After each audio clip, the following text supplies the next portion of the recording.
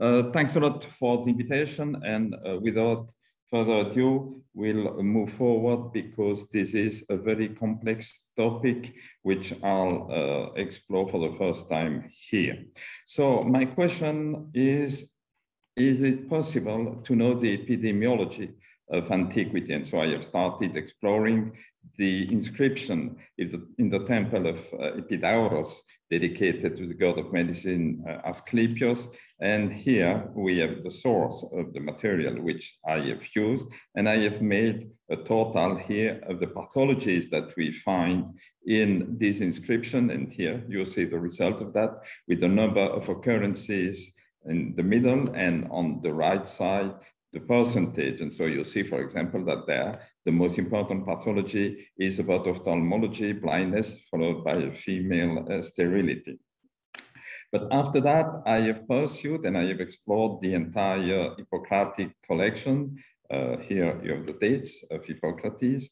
And here are the data which we can get on the basis of two of the major Hippocratic works, Epidemics and Aphorism. And so you'll see that I have compared them, the two columns in the center of my screen. And I've also compared with the inscriptions of Epidauros, which we have just seen. And you can see here in this slide that when we take into consideration the Corpus Hippocraticum, the most important pathology is fever, followed not by the digestive system in terms of number, but the respiratory, the number 3 in my slide here, and then the digestive system.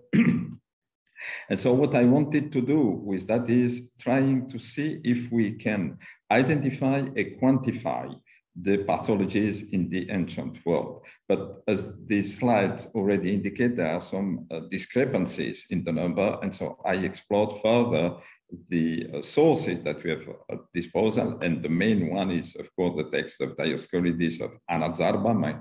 There is one A which has disappeared, Anaxarba, and you'll see where Anaxarba is. And Dioscorides, the most important work that we can use is what is called the Materia Medica, which is in fact in Greece Perilis Iatrikis, and a proper translation of that would be on the natural substances to be used to prepare medicine. You have the references of the Greek text and the picture of the volume, and there is an English translation, which is not the best one, but let's say it's useful. And here we have the results of what we can do on Dioscorides. And strangely enough, we have something which is quite different from the works and the inscriptions we have seen so far, with first the skin conditions, followed by the gastrointestinal system, and with that, the gastrointestinal, and then toxicology, which is something absolutely strange, and then finally, gynecology. And so we continue. I will not read the whole thing. I've already published these numbers, so these are accessible. And so here, if we compare again the 3 groups of material which I have checked, here you see the result, and this is a little bit disturbing because we cannot get a final picture. And so I have explored the question of the diagnosis, and as Fabrizio mentioned, indeed, I have been following in the footsteps of the historian of medicine, Mirko Grmek, and here his major works on the topic, with the book on the left and the English translation in the center. And I came up with the idea that it should be possible to take the manuals of therapeutics as a mirror image of the pathological reality. And I came up with the idea that we should be able to go from the therapist to the pathology. And I was using the concept of regressive, but regressive in all languages means something slightly different, somebody or something which doesn't make any progress. And so I came to the notion of reverse diagnosis, which is a term in logic when you have a reasoning in which you have the conclusion but not the premises. Reverse thinking consists in going back from the conclusion to the premises in the syllogism. And very recently, I found this term, this expression used here in this article in that book. And here you have the explanation by Elizabeth Xu about reverse diagnosis. But here in this article, the expression is used in a almost banal way. A physician, a GP, in a consultation, in the anamnesis of the patient, asks the patient what medicine he or she takes, and from that he tries to guess what is the medical condition of the patient. I want to formalize it in a very stricter way, more formal. I want to elevate this concept of reverse diagnosis as the heuristic method epistemological instrument to go from therapies to pathology. So I want to use it in a much stricter, much more formal, much more productive way. And so the conditio sine qua non to do that is that we can identify the medical condition and the plants. Medical condition, which is exactly the problem we are working on.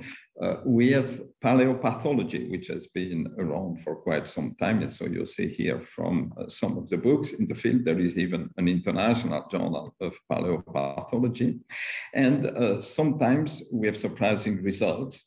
It has been claimed that syphilis was already present in Metaponto, and so you have the dates here of Metaponto. But let's say that this statement has raised quite a polemic, which is still open. And so paleopathology, productive, but with a limitation.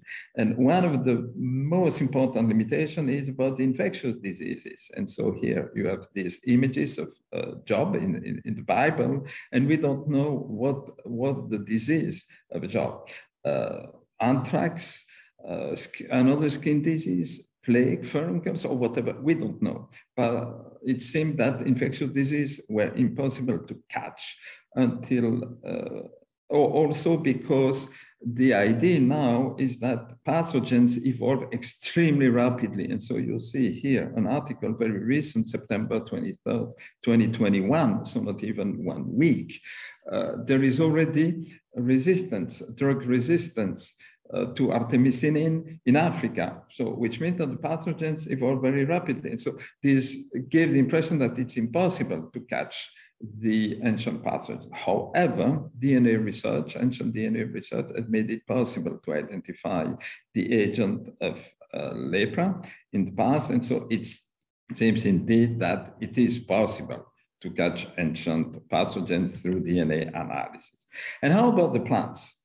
Are there genetic modifications of the plants from antiquity to now that makes it impossible, once again, to identify the plants? And let's say we have made some research about that, and we have been able to identify plants in an ancient medicine dating back to 140, 120 BC. So it seems possible. And very recently, 2 articles have shown that the plants evolve less rapidly than we think. They have developed mechanism to slow down the genetic evolution. So it seems possible to identify the plants. And so on this basis, what we have done is trying to find in the literature all the possible identification which have been proposed after the creation of the lineage system of the plants mentioned in the ancient text. And so you'll see that we have a database that, and you have, apart from the column on the extreme left, the automatic numbering, you have the Greek names, which are written in Latin alphabet, but it doesn't matter. And then you see DSC, THP, HPC, DSC for Dioscorides, THP for Theophrast, HPC for the Hippocratic collection, and then you have the source of the identification and the column in yellow at the very top with the identification as per the lineage system. We have also made the sum of the representation of the plants in the manuscripts, Greek manuscript, and so you see in the middle the identification of the manuscript, and then on the right the folios, and so you see one of these images. And so on the basis of all this material, we believe that we can make some plausible identification of the plants. And so we were prepared, and we were wondering, how shall we proceed? Shall we go by plants one by one? And so you see here some of the typical plants of the Mediterranean environment, which indeed we find in the text. And here one of them is a very significant iris, the first one in Dioscorides de Materia Medica. And we have a whole range of plants that we could analyze, be the medicinal, properly medicinal, or alimentary plants, because there is a total confusion of medicine and alimentary plants. But it didn't seem us to be the right way to go, because what we wanted to do is being much more comprehensive, not working on just one plant, one chapter, one application, but we wanted to study the whole material from the sources. And so here you have the 10 volumes of the Hippocratic collection in the literary edition, and we have manually digitized all the text, and on that basis here, we have extracted all the mentions of the plants, which you'll see in the column in the left, and then the title of the treatise with the reference, then the column in the center, reference in French, reference to literae, and then a resume of the prescription. This is in French, not only because I was a native French speaker, but because the edition of literae is in French. So we use French as the basis.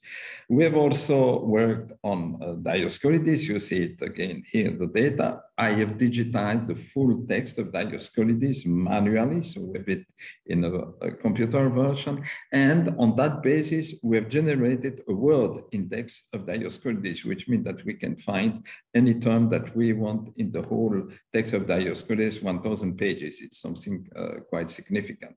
And this database makes it possible, as you can see here in the slide, to find any plant with the references in the center and the pathologies which these plants are supposed to treat. And so you see here that we have used the Greek text written in Latin alphabet. So that the material that we have created and collected and on which we work. And so now, how do we use that? We have merged all the databases that we've created. And so you'll see here the third column from the left, we have CHP for Corpus Hippocraticum. If you go down, you'll see DSC for Dioscorides. And at the very bottom, we have also Galen, because we have made exactly the same thing on Galen. An important fact is that in all our databases, we have always the exact reference of the occurrences we are working with. And so you see, for example, the very first line at the top, 7.424.19, which means that this mention appears in volume 7 of the literary edition, page 424, line 19. All our information is always verifiable. You can always double check what we do and what we say. And so here we are, once we have worked on all the material on the basis of the databases, as we see. And one of the terms which seem to be a good case study is dotien. You'll find in the literature that this is a small abscess, a furuncle, and we have an exact description in Aristotle, part of animals. We have it also in the Anonymous Londinensis. And so here the translation, phlegmas that provoke dotien and swelling, and fluxus of humor resulting from an excess of humor. So this is indeed a physiopathological explanation, but we don't know exactly what that is, because this is quite conceptual. Fluxus of humor, excess of humor, okay, but what exactly? We have some sort of definition and description in Galen on the tumors non-natural, de tumoribus praeternaturam, 15.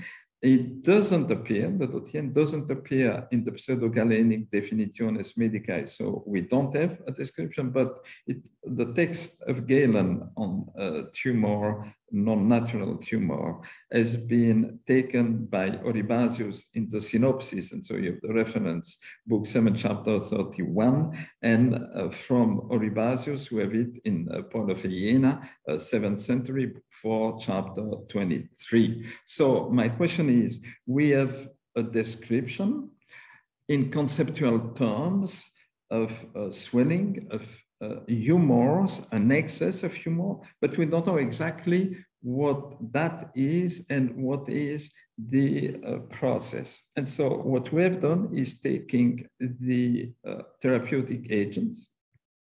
And so in Dioscorides de Materia Medica, we have 11 occurrences of Dotien, and we don't have 3, but 4 major groups, sorry for the mistake.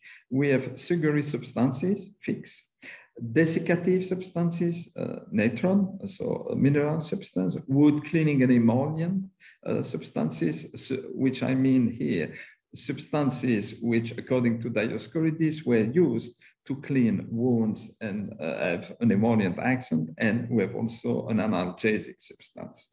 What information does that give to us? The sugary substances are some sort of natural antibiotic. Desiccative to stop suppuration and emission of liquid substances. Wound cleaning, that's absolutely evident, and emollient because the whole surface is becoming hard and difficult to treat, and of course analgesic.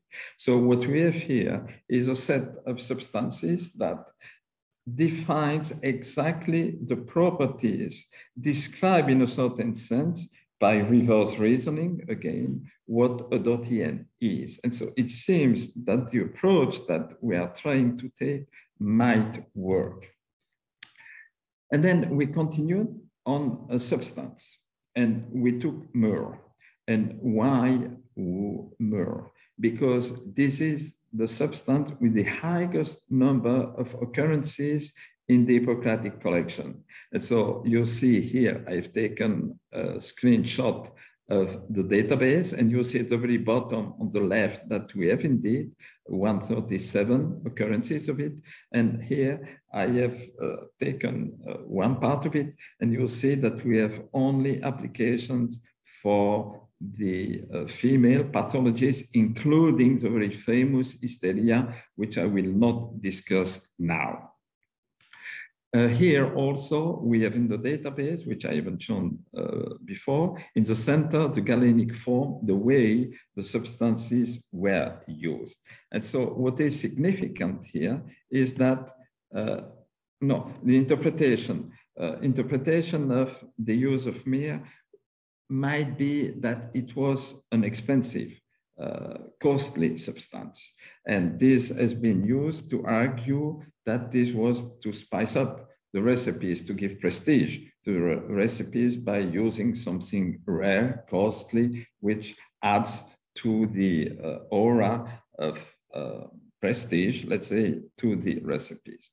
But if we look more carefully at these 137 uses, we see that 69 are general uses in gynecology, 6 in postpartum, and 12 to treat female infertility. And of course, in the text, this is not called female infertility, but it is written to increase the probability or possibility to become pregnant for a woman.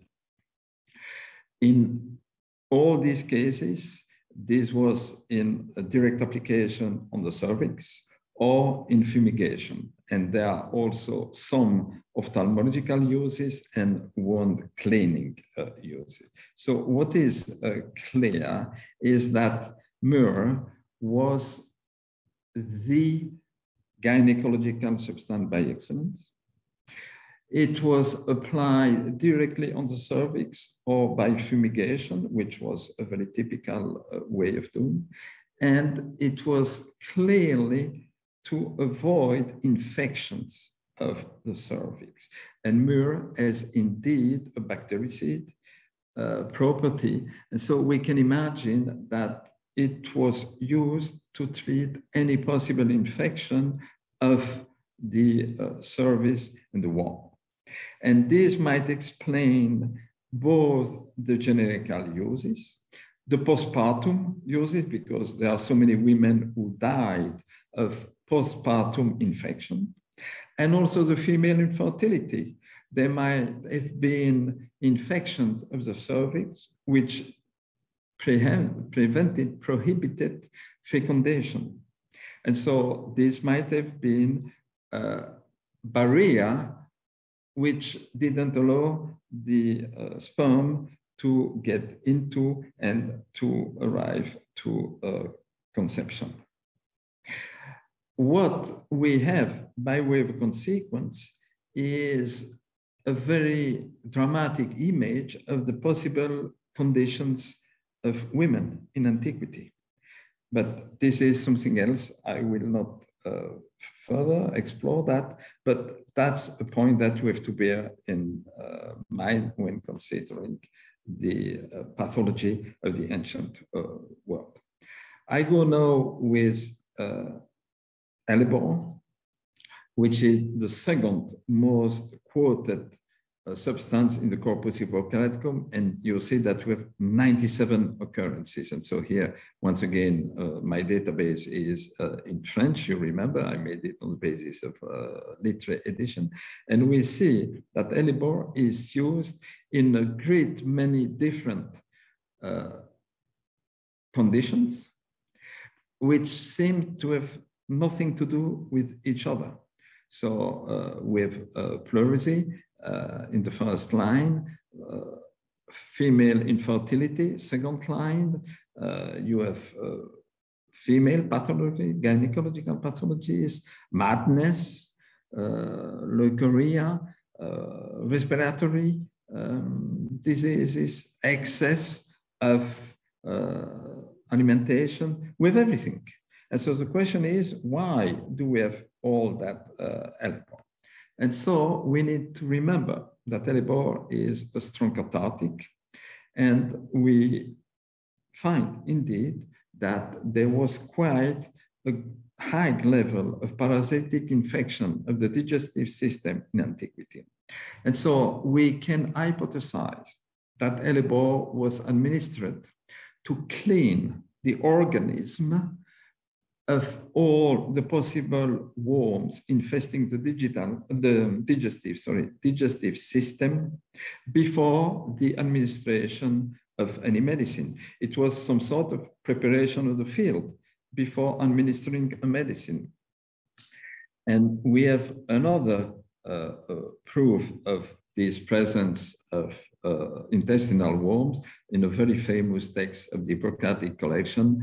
A young man who was drunk in the field, he was sleeping with his open mouth, and so he had a snake which entered his mouth. But here there is probably a legend, let's say, with a folkloric legend which developed. The snake probably didn't enter the mouth, but get out of the digestive system of this young man. And here, according to the Hippocratic tale, he died, but I don't believe that it might have been the case. What I am saying is that this is a text which in a certain way might be a sign of this strong presence of intestinal worms in the digestive system. And interestingly enough, this Hippocratic tale has been reused, recycled, if I may, in the legends of Cosmas and Damianos, the holy healer who treated a man who had indeed a snake in his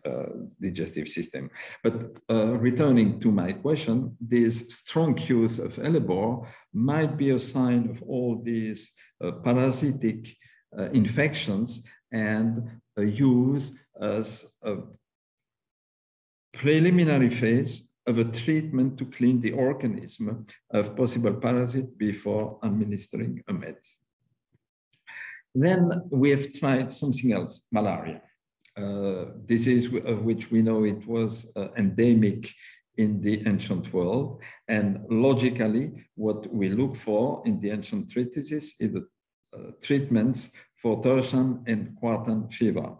And here are the results. In the Hippocratic collection on the left and Dioscorides on the right. And so you see that in the Hippocratic collection, if we distinguish by ways of using the plants, we have one use which is not specified, millet, and then potions. And so we have three substances for tertian fever, the same for quartan fever, three substances. On the right, Dioscorides, we have a little bit more, but nothing really significant. And in any case, we don't have a number of agents that might correspond to the endemic nature of the pathology. So there is something that doesn't work here, just looking at tertian and quartan fever. And so we came with the idea that we need to find another symptom of malaria, which is indeed the swelling of the spleen. We needed to find this other symptom to catch malaria in the ancient text. And if we take the swelling of the spleen, we have 26 clinical descriptions in the Hippocratic collection and 76 occurrences in Dioscorides de Materia Medica, which seems to be much more logical and understandable. And if we look at the agents in Dioscorides, here they are. And the order in English might seem to be incoherent, but in fact it has been made on the basis of the Greek names, alphabetical order of the Greek names in the text of Dioscorides. And so you see you have all with the references to the text of Dioscorides. So Maiden Hair, book 4, chapter 134, Agaric, book 3, chapter 1, etc., etc. The question is, were these swellings of the spleen all related to malaria? Because there might be other conditions which might have provoked the swelling of the spleen. And so here we have to check the agents, the therapeutic agents that were used. And surprisingly enough, we don't find Artemisia, which is the plant from which artemisinin, the genus from which artemisinin has been developed. But this might be understandable in the ancient text because Artemisia is the gynecological plant by excellence. Already its names indicate that it was for gynecology. However, there is one species of the genus, and the other plants are insect repellents, insecticides, and antiparasitic. So it seems that some of the agents which were used to treat the swelling of the spleen might refer to malaria. And it seems that the result, the selection result from a very clear idea of the pathological process because there is this insect repellent, insecticide, and antiparasitic. So it seems that there is indeed the idea that malaria was caused by the mosquito and that the agents were selected on the basis of this knowledge and the presence of the parasite within the organism of the patient. And so there is an apparent polypharmacy, which is not the last recourse, which is not the technique of substitution. If you don't have this one, use that one. So there are many agents, but they have complementary properties and action. And so it's a multispectral therapeutic strategy rather than ignorance or empirical or something that was the last recourse. Let's try everything we have in order to try and get at least something that works. Another interesting pathology is gout, podagra, of which we have 48 occurrences in Dioscorides. And strangely enough, we don't have colchicine, which is the remedy par excellence of gout. Even modern therapeutic agents are based on colchicine. However, the fact is that colchicon, there is a lambda which is missing, colchicon, in Dioscorides, book 4, chapter 84, is highly toxic, considered to be highly toxic, and it was often confused in antiquity and even nowadays with onions and saffron.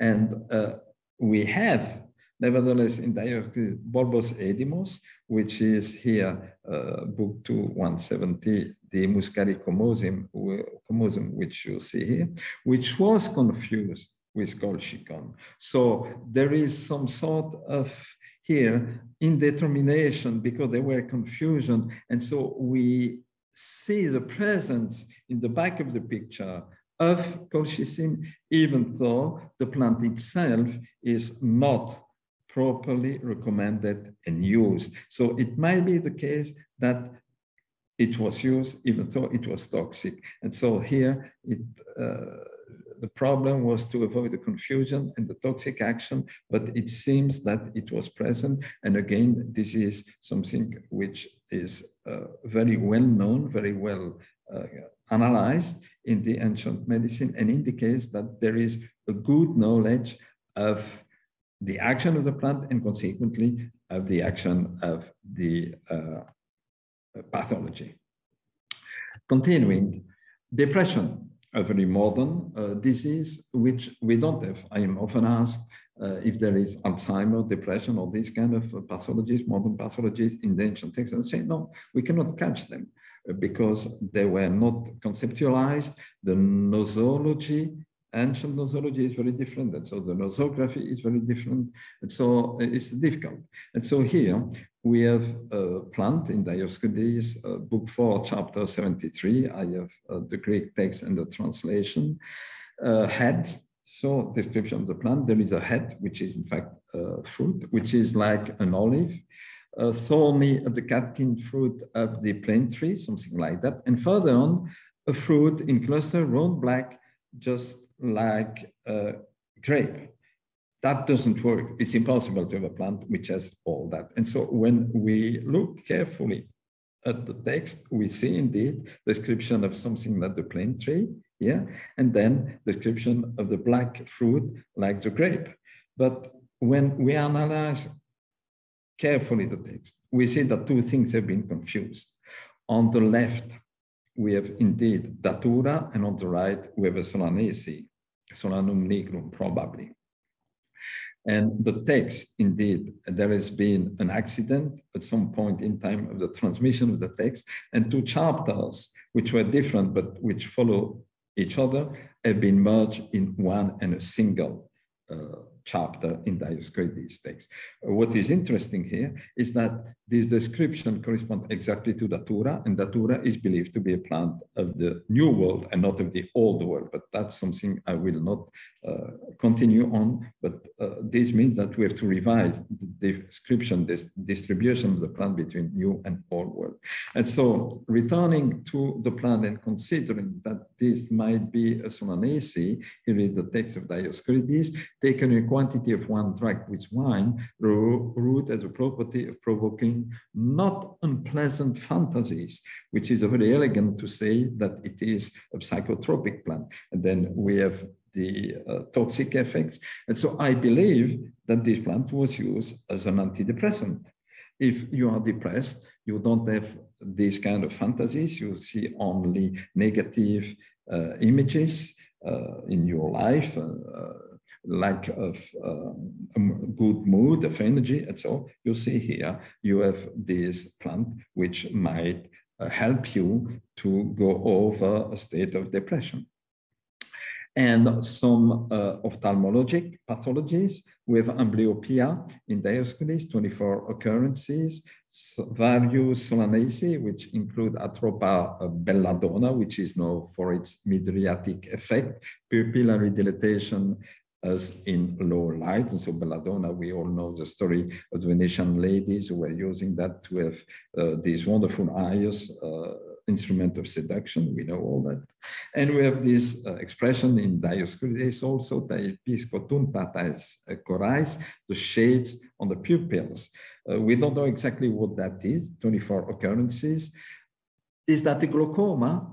The term glaucoma is not attested in Dioscorides, but in any case, the glaucoma in modern medicine is a term for several pathogenic processes characterized by an increase of intraocular pressure. And so when we go back to Dioscorides, we see that most of the substances used to treat ta episcotunta Dioscorais are credited with a warming property, which in Dioscorides and in ancient medicine, warming provokes a relaxation of all the vessels in the body, which consequently reduce the pressure, which might indeed be the right agent to treat the glaucoma, which is characterized by the increase of pressure. And to conclude this very brief, rapid overview, which aims to render the idea drunkenness, which among students and in university is something very real.